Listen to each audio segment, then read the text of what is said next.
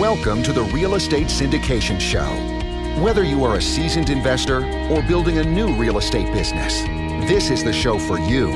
Whitney Sewell talks to top experts in the business. Our goal is to help you master real estate syndication. And now your host, Whitney Sewell.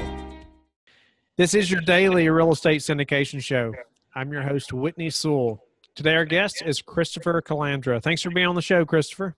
Thank you so much for having me. I was so looking forward to this episode of your show. I've listened to several episodes, and it's a great show. So I'm really excited to be on.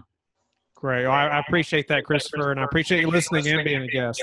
Yes. But Christopher is the founder and principal of Elliot Wealth Management Services, LLC, which has offices in Connecticut and Florida. He's a certified financial planner with over 26 years of experience helping entrepreneurs, retirees, and families achieve their financial goals and objectives. He has been involved in real estate investing for over 25 years and bought his first investment property at the age of 23.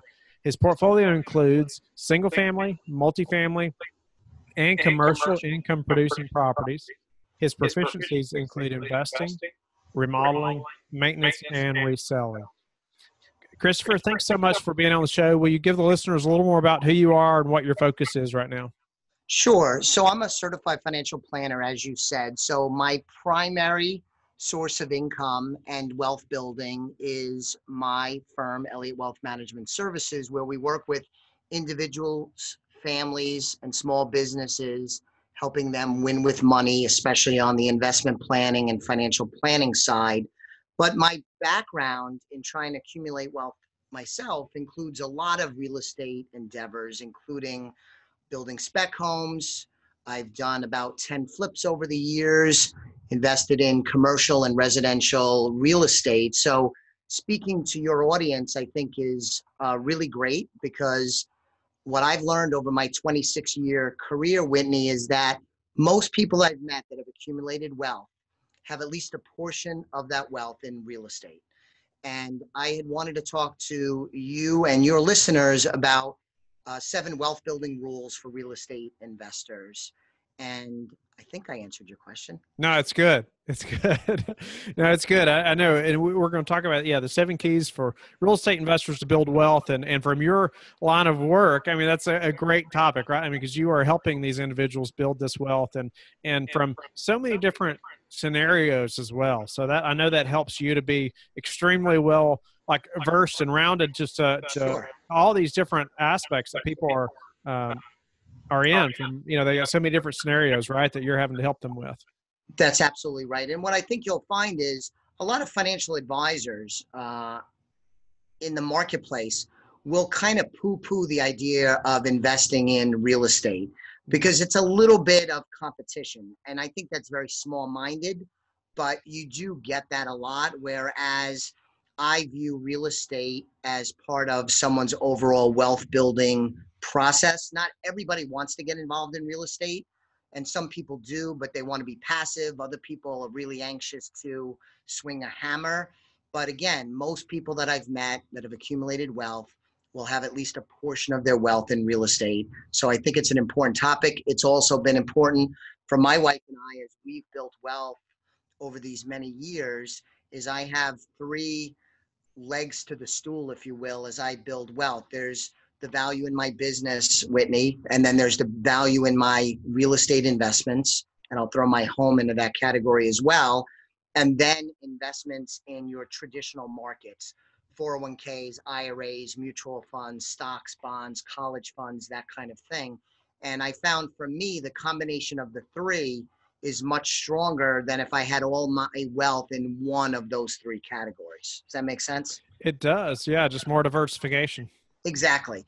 And at times, you've spoken with lots of real estate investors. There's times when you might be getting knocked around in real estate. Prices could go down. You could have tenant-related issues. You could have a project that's over budget. Any number of things can happen that might be negative, at least in the short term.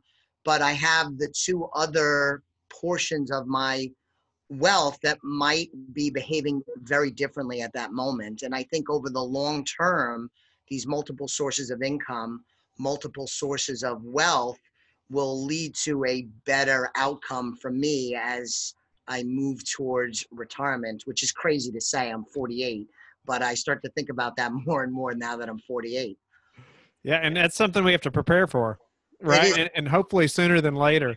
And so, let's go into some of those 7 keys that you're talking, key things for real estate investors to know to build wealth. And can't wait to hear it from your perspective too, since you've seen so many different scenarios. So yeah, so 7 wealth building rules for real estate investors. Step 1 is establish goals. And this is a cliche. If any of your listeners, and you probably have listened to shows, read books, I mean, this is very basic, but it is so very important. I'm a big believer in you have to write down your goals, and you have to have the ability to think both short term as well as mid and long term. So you want to establish your goals. That's number 1. Number 2 is you need to get prepared. You need to be educated. You need to do your homework. And I think this applies to everything we just spoke about. So if you want to be a real estate investor and you're not now, if you want to put together a syndicate or be part of a syndicate, I think we could probably agree that you want to do your homework. You could end up in a bad situation. You could make a mistake, and knowledge is the great defender. So you want to do your homework and be prepared. One of, I think, the keys to my success in real estate as well as in business is I tend to prepare really well. And that doesn't mean I haven't had bad real estate deals, because I have, and not everything goes perfectly, but do your homework, get educated, know what you're doing, talk to people, read, attend seminars, go to workshops, be prepared. If you're investing in real estate, it is not something that you will likely be able to do successfully unless you put in the time. So that's step 2. How does that sound so far? Yeah, you got to put the time in, right? And no matter what endeavor it is, if you plan to be successful. Absolutely. And then number 3 is to develop a wealth building plan. And I think this is a very important part of my 7 steps. And I think it's one that's kind of overlooked. So if we talk about real estate investing, have a wealth building plan, what you want to buy. Do you want to be part of a syndicate? Do you want to be the head of the syndicate, or do you want to be a member of the syndicate? Or do you want to flip where you're actually at the property doing the demos and fixing up the property? Or would you do flips more like I did, where I subcontracted that out and I had a partner that did a lot of the in the trenches work? But you have to have the plan that works for you based on your skills and have an end game. I think one of the things that I've experienced, Whitney, over the 26 years is lots of people think they want to get involved in something and they want to buy something or own real estate or buy an income producing property. But you often are going to be well served if you figure out what your end game is and to work backwards. Do you want to hold property long term, or do you want to turn it in the relatively short period of time? Do you want to generate income? Do you want to be commercial or residential? But you want to develop a wealth building plan. Moving away from real estate, I think it's the same thing. If you're looking at investing for retirement, there are lots of vehicles that are available to you. You have 401ks, traditional IRAs, other IRAs, profit sharing plans. There's a whole variety of tools, if you will, vehicles that could help you fund future retirement needs. But you need to develop a plan on how you're going to fund them, how you're going to invest, how much you're going to put in, how much risk you're going to take. And this may sound kind of scary. I'm not trying to overwhelm your listeners. It's really not that complex, but you do want to develop a wealth building plan. I mentioned earlier, my wealth building plan is that 3-pronged approach. I want to increase the value of my business. Number 1, I want to increase the value and the performance of my real estate holdings. And then I want to manage my investments in traditional stocks and bonds very, very well so that I could drive good long-term performance. So that's step 3. Great. Yeah, that makes sense. You're diversified and you're trying to nurture all 3 of those things to make sure they're all improving and increasing. Absolutely. Now, for some people, probably not your listeners, some people don't want to invest in real estate. Maybe they should, but some people don't want to do that. Other people don't have a small business like I do. So maybe they're focused on only one of the 3, or somebody else may have 2 of the 3. So you could put together the combination, but you definitely want to develop a wealth building plan. A lot of What we do for our clients here at Elliot Wealth Management is to help them figure out what their wealth building plan is and then help them execute that where we can be helpful. Step number 4 is to build a team. In your recent episode, I think it was number 176 with Vinny, he talked a little bit about that. You want to build your network because this is a team activity, building wealth. And I know in the episode you did with Vinny, he talked about finding a partner in real estate. I think he also mentioned an attorney. I know recently you had an attorney on. She was great. I can't remember her name. But you want to build your network. That would include, I know I'm being self-serving, Whitney, but a certified financial planner is great to have on your team. I am great to have on your team. But then also real estate agents, inspectors, attorneys, and you may have one attorney for real estate matters, but you might have another attorney for other matters like will and estate planning, tradesmen, lenders. And one I don't think I heard mentioned on the show previously was to have a really good certified public accountant or a CPA. If you're investing in real estate, if you're building wealth, having a good CPA is also a key part of your team. You can't do it all. You can't know everything. So building a team helps you be prepared and helps minimize your mistakes and maximize good decision making. So that's step number 4. How are we doing so far? We're doing good. We're doing good. I'm making some notes, and we're going to come back to a few things. All right, awesome. And then number 5 is to track your progress. Again, I think this is something that is very underutilized. I am a huge fan of keeping track of your worth on a net worth statement. In the business world, it's called a balance sheet. So there are ways you could do this technologically. On your Apple phone, there's an app that even comes standard where you could keep track of your net worth. I personally do it a little old school on a spreadsheet.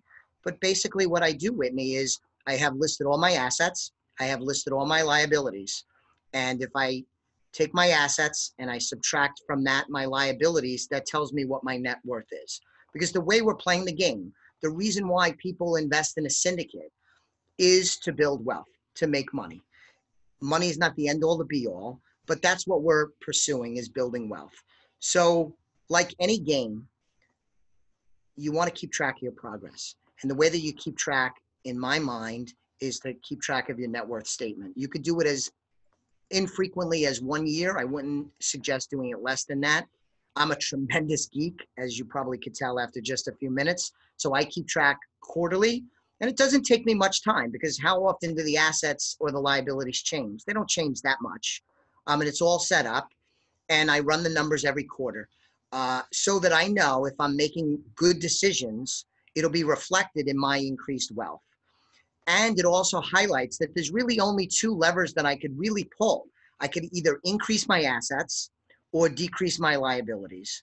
And once your liabilities get to 0, then there's only one lever you could really pull, and that is to increase your assets.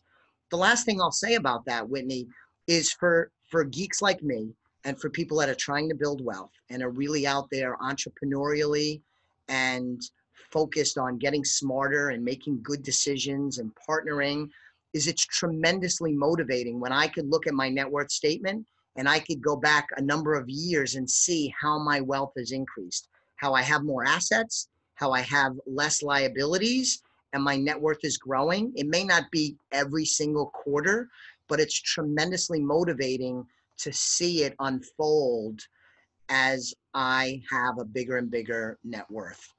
It's like going to the gym for 3 months. You know, after the 3rd or 4th month, you start to see some results, right? That's the plan, absolutely. But not the first week. And additionally, in real estate, like other endeavors, cash flow is very important. So 2 other ways that you could track your progress in addition to the net worth statement is to have a P&L. So I have a profit and loss statement for my practice, Elliot Wealth Management, but I also have a P&L for my real estate holdings. And I could also look at a profit and loss statement for each of my individual real estate holdings, because you might have a portfolio of, let's say, 5 properties. And if you only look at the 5 properties, Whitney, it may mask that one of the properties has a problem. So I like to look at it as a group, but I also like to look at it individually to drill down into how each of the properties in my portfolio are doing. And at certain points, properties may be underperforming, and looking at a profit and loss statement will uncover that. And the last of the track your progress items is to have an income statement. It amazes me how many people are not aware of where they're generating income from, especially entrepreneurs. They're out there making deals, hustling, working incredibly hard, trying to be creative. But I think they're making a huge mistake if they don't keep track of where their income is coming from.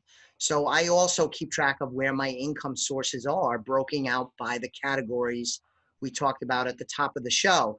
I could look at what income I'm getting from my business, the Elliot Wealth Management Services investment planning practice, but then I could look at the income I'm getting from the properties, again, as a whole, but also individually by property. And then lastly, look at my investment portfolio and keep track of what income that portfolio is generating in my investment portfolio, IRAs, 401ks, that kind of thing. I'm not taking that income now. It's all being reinvested. But at some point, when I retire, it'll be common for, like most people, I will want to draw money out. I messed that line up. But it'll be common, well, I want to start taking the income out. So I kind of keep an eye on what kind of income I can get from that portion of my nest egg. Even though I'm not taking it now, I want to keep an eye towards the future to see what that would do for me when the time comes and I do want to drive an income.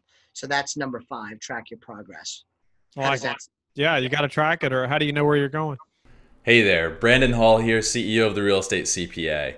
If you're a general partner in the syndication business, you probably get a lot of questions from current and potential investors about the tax consequences of investing in your deals. It's no secret that confidence sells and builds trust. Our most successful clients know how to talk to their investors about the tax consequences of their investment opportunities. Join us at one of our free virtual workshops to learn how to confidently answer common tax questions from your potential investors. This offer is only available to listeners of the Real Estate Syndication Show. Seats are limited. Sign up today by visiting www.therealestatecpa.com/syndication. Absolutely. But it is crazy. In my experience, I've met some really talented, hardworking, smart real estate investors, as well as other entrepreneurs. And they're so busy trying to work day in and day out on what's in front of them that they don't do this important wealth building steps. And I think they increase the risks that they make a mistake or they miss an opportunity because they're too focused on what's happening in the trenches. And that could be really intense, but you need to step back and take a view of what's going on the macro level with your real estate and with your wealth building activities. So that's why number 5 is so important. And I would say it goes back to your team a little bit. If you're too busy in the trenches, hopefully you're doing those high dollar tasks, but hopefully you have somebody on your team that can help you do some of the tracking. Absolutely. And I'm glad you brought that up, because one of the hallmarks of my practice in working with clients is, if you became my client today, Whitney, one of the things that we would want to explore with you is how often should we meet to review things. So let's just say, for argument's sake, it's every 6 months. So that means every 6 months, I'm going to talk to you about your portfolio, review your goals, see what's might have changed either with your goals and objectives or in your financial situation. We're going to review your investment plan, review your returns, your risk level. And by checking in with our clients on a regular basis, could be quarterly, could be semi-annually, could be annually, we find that our clients have greater levels of satisfaction and increases the chances that we make really good financial decisions and avoid potential pitfalls. Just that checking in, that communication really leads to better long-term investment results. And that's an important part of what we do for our clients here. And tracking your progress, I think, again, lots of times just gets lost because everybody has crazy lives and they're busy. And if they got families at home, it's lots of demands on our time. But this is really, really important and very well worth the little amount of time I put to this each quarter for myself. I like it. So we're on to number 6, be diversified. My mantra has always been, I never wanted to do anything, whether it was in my business or in my investing or in my real estate investing. I never wanted to do anything that I would blow myself up. Now that's my own terminology. I never wanted to try and take down something that I could possibly choke on. Now, listen, if you have listeners that are out there that are in their 20s, they might be more apt to take on risk. They may have less resources. So it may not be the same advice for them, but I still think that if you're investing and you're trying different things, especially in the real estate realm, there's really no reason to do something that you could really wreck yourself and have it be difficult to recover from. If you've spoken with real estate investors, if you do enough deals, it's going to be some that don't work out. I mean, it's a numbers game. Even the best real estate investors, I used to use like Donald Trump as an example, but in today's world, you really can't do that anymore. But anybody I've ever met that does deals, real estate wise, or buying and selling of businesses or anything, if they're putting themselves out there and they're trying to build wealth and they're high income earners and affluent folks, they've all got knocked around. But I've always tried not to do anything. And what I would advise people to do is be diversified and don't enter into deals that would blow you up. I don't know if that's a good term for it, but that's my term. No, I like that. Very risky. Yeah. There's ways to mitigate risk, and being diversified is one of them. We talked about it already a few times. I diversify my risk by having the three components of my wealth building plan.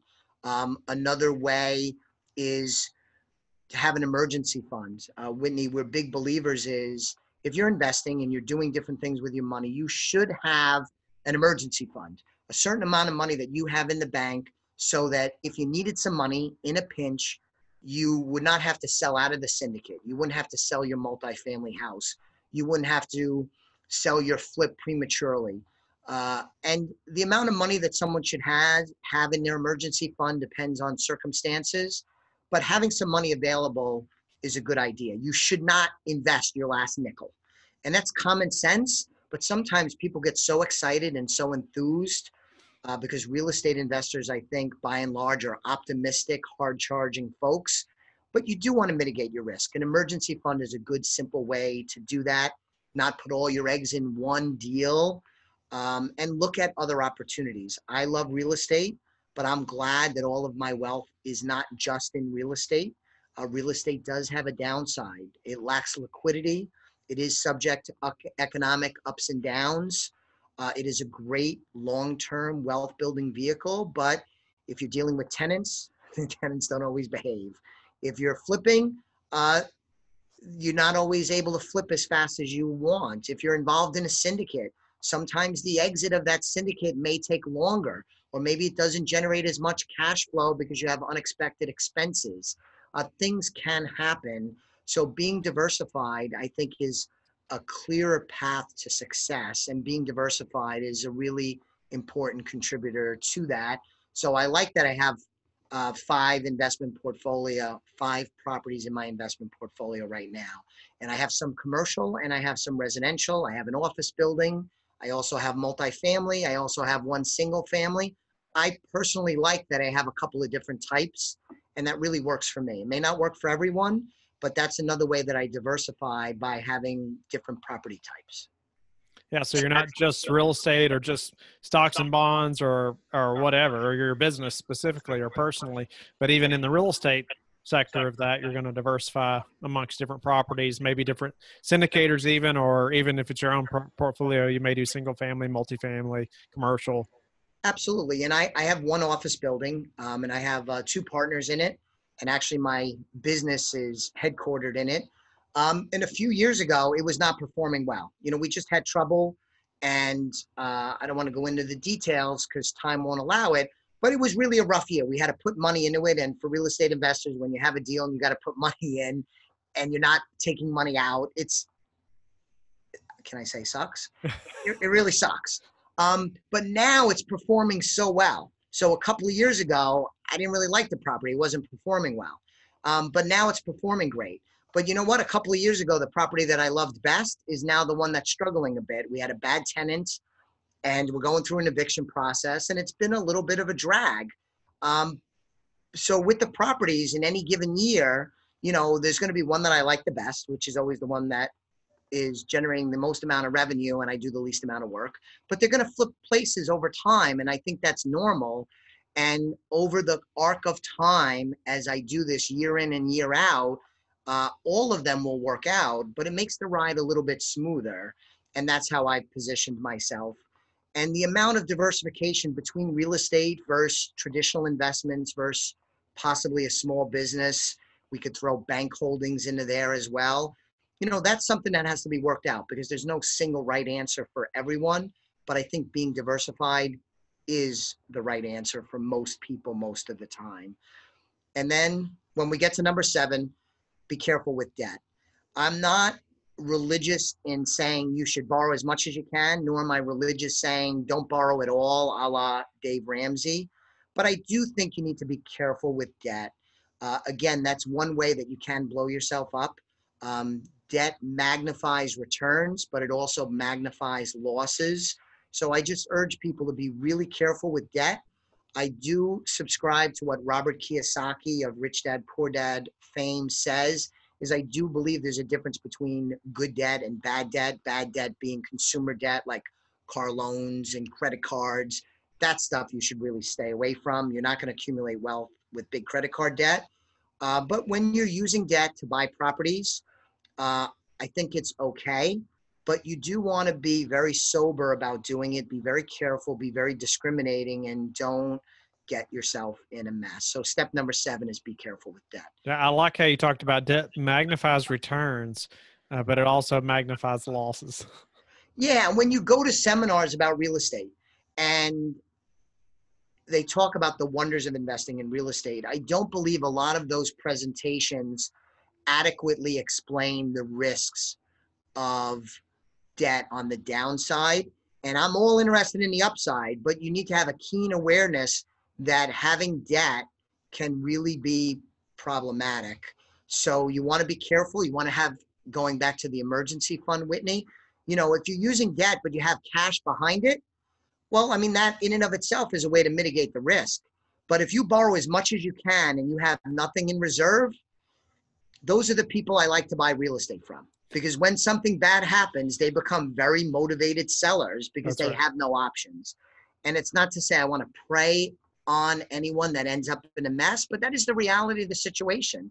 But if you have cash reserves and you haven't borrowed everything you possibly could and you don't have it all on the line, you could withstand some negativity and overcome some obstacles. So you want to be careful. I'm glad you like that point because I think it's a really important one too. Unfortunately, we're about out of time, but I wanted to ask you though, just a couple minutes about if somebody's obviously as a financial planner, they're speaking with you about their, about their wealth building strategies, what they're doing, where they're at in this process of building wealth, and they come to you with a syndication deal, and they say, "Hey, Christopher, I'm thinking about investing in this real estate deal. What does that look like? What kind of guidance can you provide them? How much?"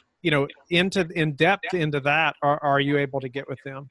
Sure. We could get into as much depth as they want to. When I'm working with clients, it's one of those value added kind of things. And it's a good way for me to learn. So if they present me with the documents, I could review it and advise them, knowing who they are, what their goals are, what their overall financial situation. I'm in a good position to give an unbiased opinion. And I'm just looking out for my client. My client's best interests come first. So I'll give them my plain spoken, plain spoken, independent opinion on whether it's a good deal or not. And sometimes clients will follow my advice and sometimes they won't. But having that candid conversation, I think, is really helpful because maybe I could give them some thoughts that they hadn't considered before. I'll give you a quick example. I had a client come in. She was in a partnership. It has nothing to do with real estate, but she was in a partnership. The partnership soured and she kind of got blindsided and got bounced out of the partnership. And she really kind of essentially got knocked down. So we had met about a week later And we went through some of the financial ramifications of this. And she's like, all right, I think I found this business I want to buy into. And she wanted to talk about that. And what my conversation with her, Whitney, was like, I'm like, listen, time out, Maggie. I've known her a long time. I'm like, maybe you should just take your time. I mean, you just took a big body blow and you don't need to rush into anything. And, that kind of advice that I gave her is not really about investments, but it's about knowing your client, wanting to be helpful, putting their needs above all else. And that was the idea. She's like, you know what, Chris, you're right. It's just a week. I'm not even sleeping yet because I'm so bummed out about what happened. And so that's not the time I think she ought to plow into another deal. She doesn't have to. She could take her time. So that's the kind of example I would give. I'll look at deals all the time with clients and give them my opinion, and then they could do with it what they will. No, that's great. That's great. I just wondered about if someone came to you with a deal like that or a syndication deal, would somebody, a financial planner like yourself, really pursue being able to help them know if that's a deal for them or not, or the best opportunity. That's do awesome. it all the time. So Christopher, unfortunately we're out of time, but tell the listeners how they can learn more about you and get in touch with you. Sure. A couple of quick things. I'm a podcaster too. So my podcast is Simply Financial with Christopher Calandra. So please check that out. Go to the website, www.elliottwealth.com. You could get more information about me and the team. We have a special tab on the homepage, and you could get a white paper that talks more about the 7 rules for real estate wealth building, or wealth building for real estate investors. So if your listeners click on that tab, we'll send them a free report. We covered just kind of a quick view of this, but if they want a deeper dive, they could do that as well. At the website, they could sign up for a complimentary initial consultation where they could discuss with me their goals and objectives. We could talk to them about how we might be able to help them win with money like we've done with our other clients. So the Simply Financial podcast, the elliottwealth.com website, click on the tab and get the free white paper report that talks more about what you and I discussed today, and sign up for the complimentary no-cost consultation. Awesome. Thank you, Christopher. Thanks for offering that white paper and the free consultation to the listeners. I hope the listeners will reach out to Christopher. I hope they'll also go to LifeBridge Capital and connect with me. I'm also happy to get on a call and help you any way I can. Hope you'll also go to our Facebook group, the Real Estate Syndication Show, and where we can learn and grow our businesses from experts like Christopher. And we will talk to each of you tomorrow. Thank you. Thank you for listening to the Real Estate Syndication Show, brought to you by LifeBridge Capital. LifeBridge Capital works with investors nationwide to invest in real estate, while also donating 50% of its profits to assist parents who are committing to adoption. LifeBridge Capital, making a difference, one investor and one child at a time. Connect online at www.lifebridgecapital.com for free material and videos to further your success.